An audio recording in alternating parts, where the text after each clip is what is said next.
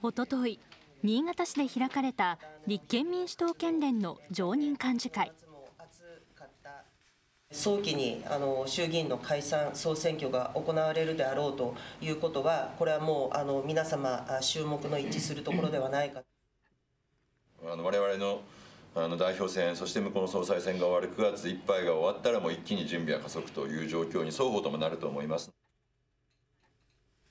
自民党総裁選後に誕生する新政権は、ご祝儀相場で支持率が跳ね上がる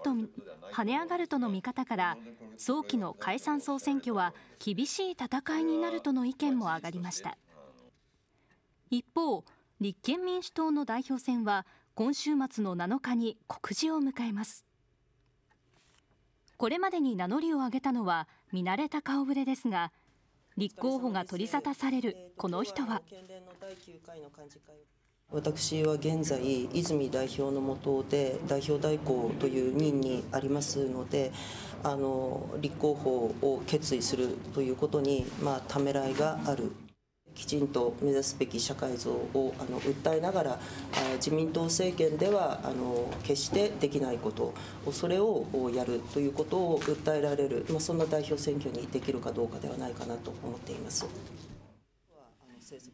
代表選への出馬には消極的な考えを示した西村県連代表。自民党総裁選に埋没せず、